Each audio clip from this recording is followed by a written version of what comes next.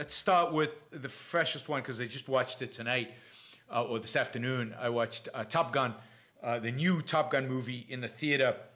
I loved it. What can I say?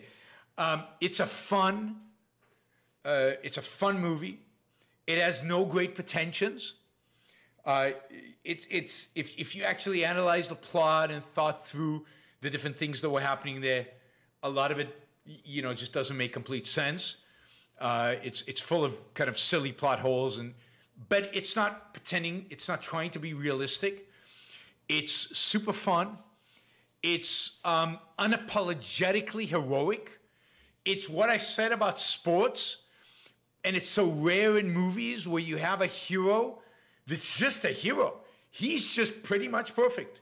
He just pretty much does the right thing. He's capable, and the fact that he's doing things that a 20-something-year-old would find super impossible to do, and he's 50.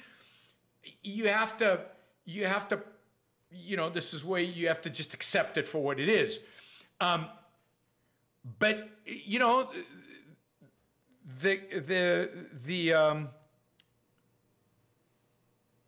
Maverick is a heroic character, an unbelievable, efficacious character. A man of tremendous ability and courage. A man who cares about the people that he loves. Maverick is somebody you want to admire, respect, put up on a pedestal. He is truly a hero. He makes choices. This is not a deterministic movie. This is not just him playing along. There's a point in the movie, without giving it away, where he might be losing his assignment. He takes the initiative. He proves everybody wrong. He proves himself right in an amazing, dramatic, spectacular way. It's just one fun, hell of a ride that presents fighter pilots as heroic, efficacious, good, basically. There's no bad guys in the movie. There's an arrogant kind of prick who plays one of the fighter pilots. You have to have one of those, and of course they're fighter pilots, so they're all a little bit arrogant pricks. But he's a good guy, right? And in the end, no matter what happens, he's with the good guys, and there's no question he'll do the right thing at the end of the day. There's a little bit of a personal drama that's involved that goes back to the first movie, Top Gun movie. So I do recommend watching the first Top Gun movie before you watch this, even though I think this is by far a better movie. And watch it on a big screen. Watch it I saw it on one of these screens where they also using the sides of the theater to project images. So it was really cool.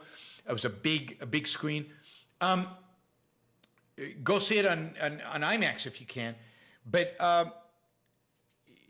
it's beautifully made, beautifully photographed. Oh, so some of the plot refers to the first movie. It's worth seeing the first movie to have the emotional carry on into the second, and you can connect easier to the different characters and what happened to them. Although they do a good job reminding you of what happened in the second movie. It's emotionally compelling. You get teary-eyed a few times during the movie. You care for the characters.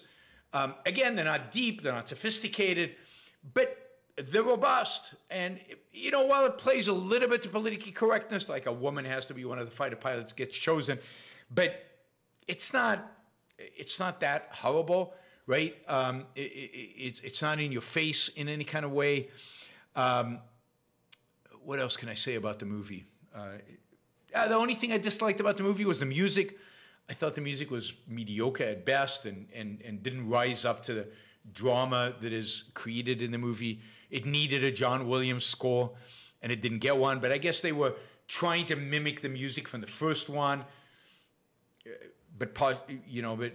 So that's the only part I didn't really like.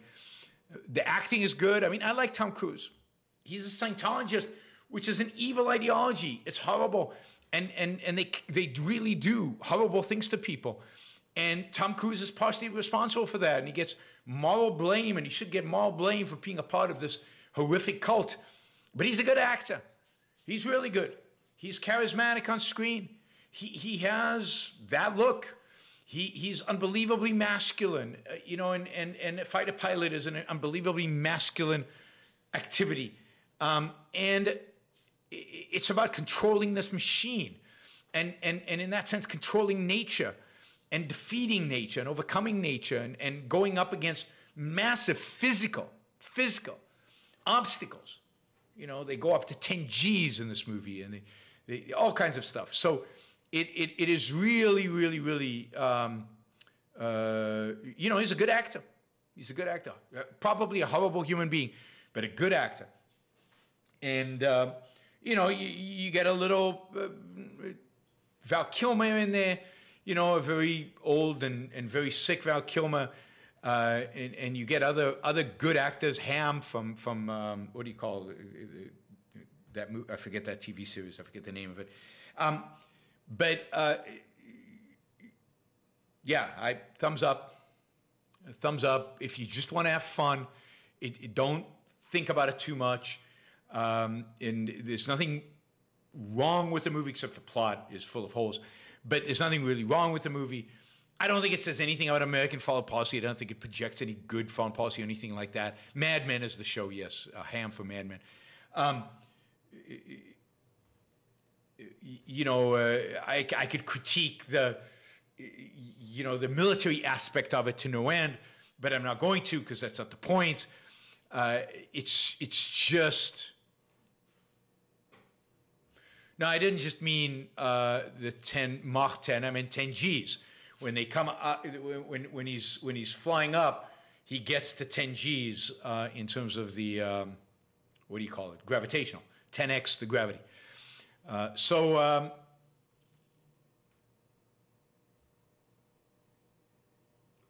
It's yeah, it's pretty spectacular, and fun and exciting and, you know, well done. A movie, and it's just fun because they're using real F-18s. You know, you get to see it all. The special effects. I mean, it's not special effects. These are real pilots. Everything they do in that is truly amazing. Thank you for listening or watching the Yaron Brook Show. If you'd like to support the show, we make it as easy as possible for you to trade with me. You get value from listening. You get value from watching.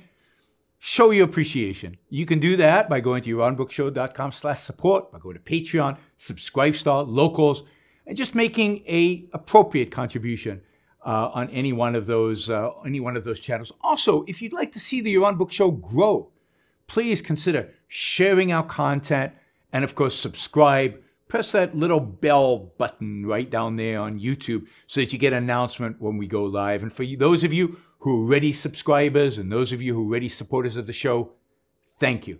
I very much appreciate it.